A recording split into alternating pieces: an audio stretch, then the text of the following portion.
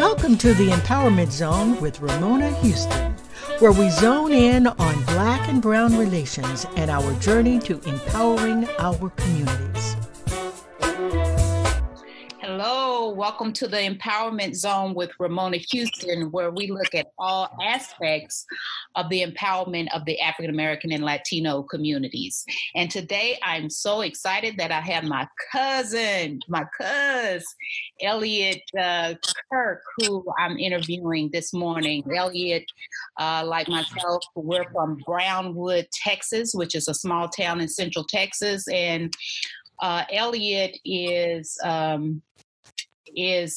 owner of several and operator of several funeral homes in the state of Texas. And I wanted to have him here specifically because as a business owner and entrepreneur, I'm sure he has a lot of advice for individuals who want to look at business ownership in terms of building wealth and prosperity in the Black and Brown communities.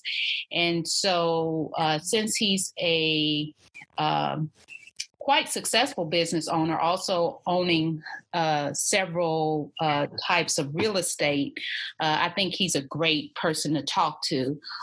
He attended the Prairie View A&M University down near Houston, Texas, and with the second best band in the nation, which we'll talk about that later. So anyway, he's very close to my beloved brother, Cecil Houston. And so we're just happy to have him this morning. Hey, cuz, how you doing today?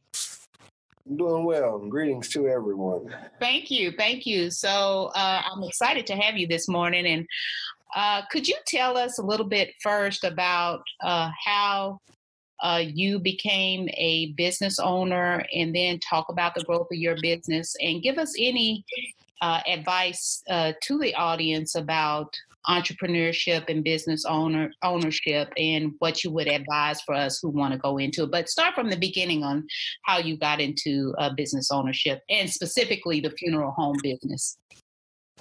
Right. So how I got started was, of course, I grew up in a house where my mother went to mortuary school when I was 8, when I was in the 3rd grade. And kind of just being around her and seeing her help families throughout the years, and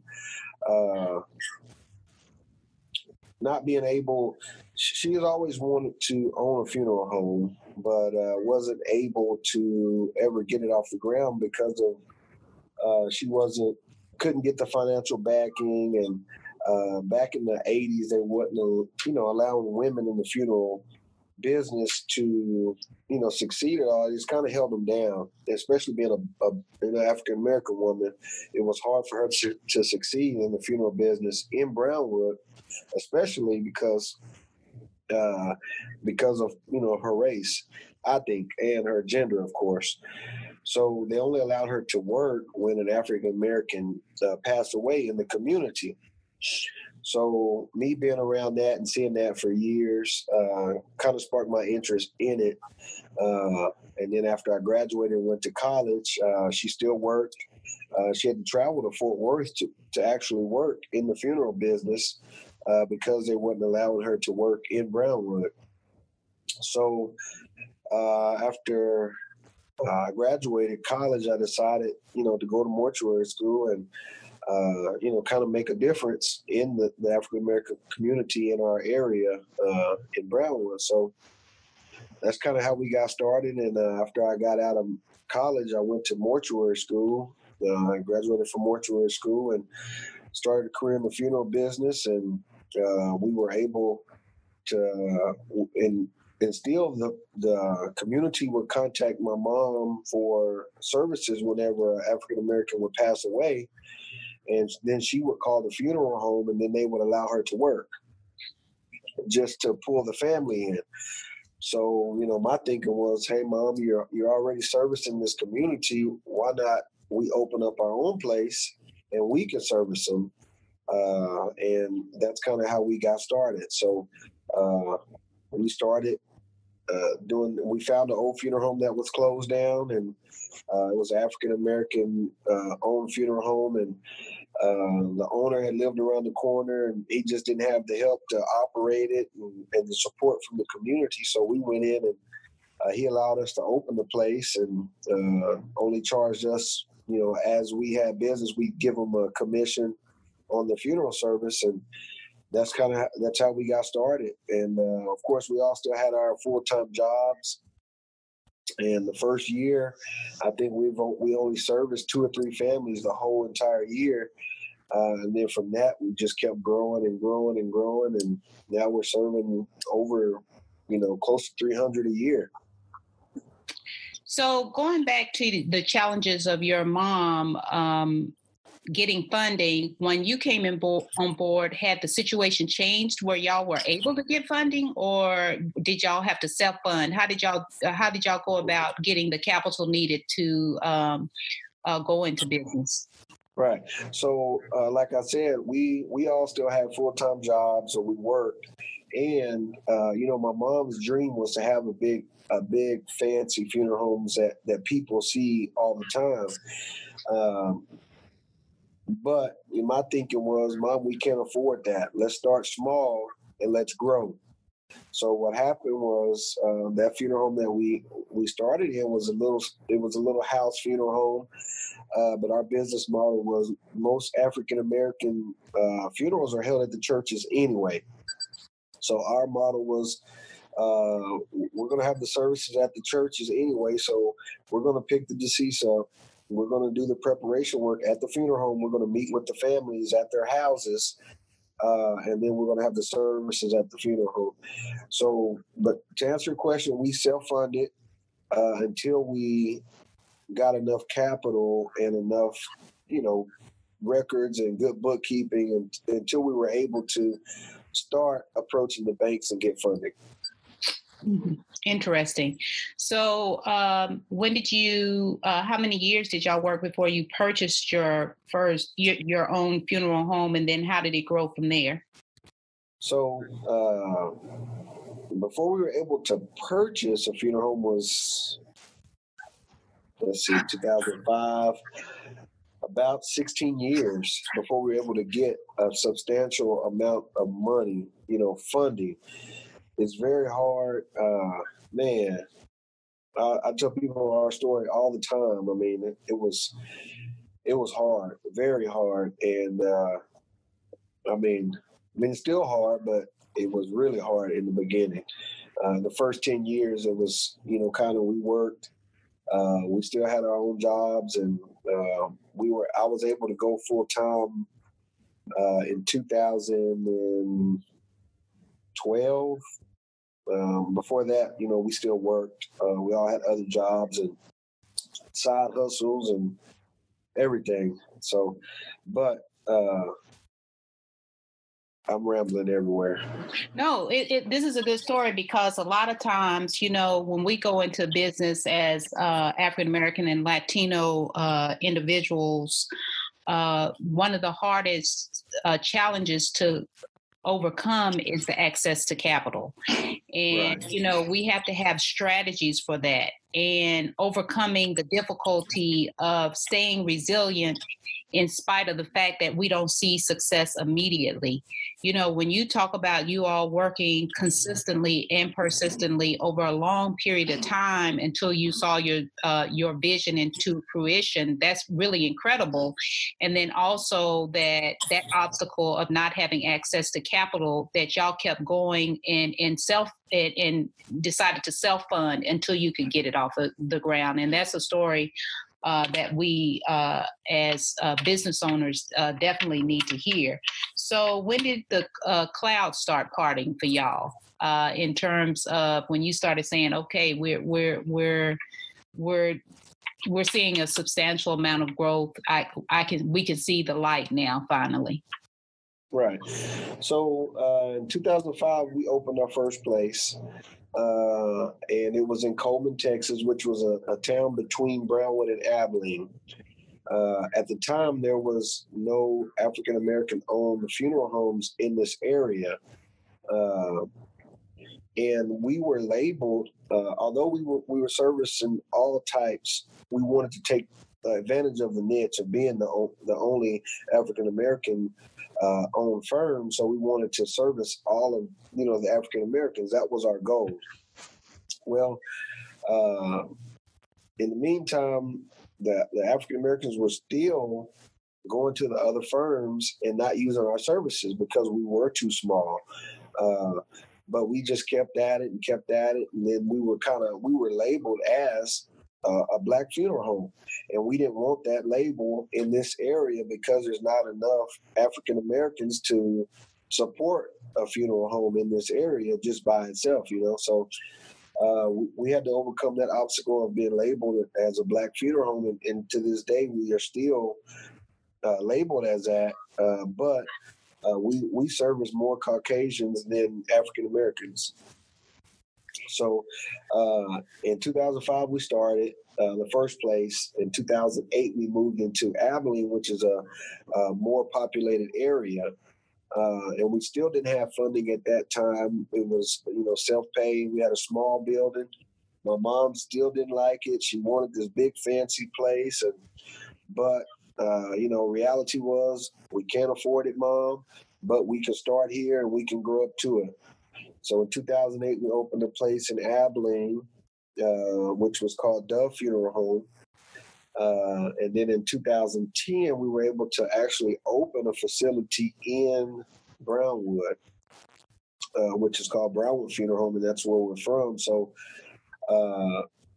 then at that point, we had 3 locations, one in Brownwood, one in Coleman, and one in Abilene. Well, in 2011, the owner of the funeral home of the building in Coleman passed away. So at that point, his kids got involved, and we decided to just close that building down. And then we had the one in Abilene and the one in Brownwood. So at that point, we had grew our caseload probably to about, from the first year to 3, from 3 the whole year to about 60 for the year. And then at that point in 2010 was when we started seeing, increase in revenue, and okay, well now we need to start looking at some different options. And we were still labeled as an African American firm at that time. So we kind of changed our business model at that point to target, the lower economical, people, white, brown, Black, everyone. And that's kind of how we changed our business model at that point to get our call volume to go up more as well and get more involved in the community at that point in Brownwood and in Abilene. And then that was in 2010. So from 2010 up until 2018, it was still self-funded, but at that point, the business was supporting itself at that point. And I was able to go full-time here, have a couple of administrative assistants. And yeah, we did pretty good from 2010 to 2018. And then in 2018, we were able to get funding to buy a $1.2 million facility, and we built our own crematory at that point. And it's crazy is the facility that we bought was a historical funeral home here in Abilene, the oldest funeral home here. It was always owned by, Caucasians, and everyone in this town has suspected us to fail because of the ownership in this in the business, and we've doubled our calls since ownership to now. That's an incredible story. So looking at your experiences, what advice do you give to business owners or anybody that wants to pursue entrepreneurship and business ownership? Mainly, if you want to pursue entrepreneurship or own a business, you have to always remember that is your dream, is your business. No one else is going to see your vision. No one. I mean, your closest people to you, and you have to, it doesn't, if it's your vision, go for it. If it's your vision, go for it. Do not stop. Just keep at it, keep at it, keep at it, regardless of what anyone says. Just keep at it, and just don't stop. That's great advice. Persistence and consistency. Do you have any other recommendations in terms of just the process of business ownership? Do you think there's any specific steps that people should take or anything? Yeah, from my experience from the beginning, don't try to beat the system. There's no way around the system. There's no way around it. I turned all corners, and I tried to not pay taxes. I tried to get around it, and you cannot grow without doing that. I mean, you can beat the system, and I think that's one of the drawbacks that we as African Americans have is trying to beat the system. Yeah, I can have a pocket full of money and beat the system, but 10 years from now, when my son is 16 or 18 years old, I may have a bunch of money, but he's not going to have anything because I've been beating the system all these years. And now it's time for him to take the business over, and he has no capital. He has anything because I've been beating the system all these years. And now I can't leave anything behind for, people coming up. So my advice is to, if you can afford a CPA, get a CPA, that's their job. That's their profession. If you don't know how to do it yourself, I have no clue about numbers. I have no clue about, taxes. So I hired a CPA to take care of that for me. And that's my advice is to try not to beat the system, play by the rules. If you play by the rules, you'll be all right. And just keep at it. Just keep at it. Just keep at it. Great advice. Great advice. Well, any other final thoughts you have? I mean, I can't believe our time is almost up. This has been an incredible conversation, Elliot. Anything else you want to close out and say to our audience? Just if you have dreams of, being ownership or entrepreneurship, go for it. Don't wait until next year. Do it now. Start now and I've started businesses and it didn't make it, but you just got to keep going until you find your niche. Even if it's not working out, just keep at it. You'll find, if you keep at something long enough, it'll work out for you. You just got to keep at it. Even my dad, having pigs when we were growing up, just keep at it. Just keep at it. Just work and have fun during the process and enjoy the process. Don't just wait till 10 years when I do this. 10 years from now I'll be good. 10 years no, be good while you're doing it. Enjoy yourself while you're doing it, and enjoy the time and the process, and it'll all work out. And that's it. Enjoy the process and have fun as you build. Don't delay your happiness for tomorrow. That's great. Right. Great advice, Elliot. Well, thanks, cuz. I appreciate you. I want to talk more about your other ventures in terms of real estate and everything, and the other things you're doing in terms of how you give back to the community and philanthropy and all of that. But if you will, I hope you'll come back and join us at another time so we can have that extended conversation. Most definitely, cousin. All right, thanks. You have a great one. You too. Talk to you later. Love you. Okay. Bye-bye. Love you too. Tell the family I said hey. Will do. Okay. Love you. A special thank you to the incredible team of the Empowerment Zone. Terry Gully, theme song. NADWorks, digital support, and of course, our featured guest. If you enjoyed my podcast, please subscribe. We are on all of your favorite podcast platforms. Be sure to rate us on Apple Podcasts too. Thank you for your continued support.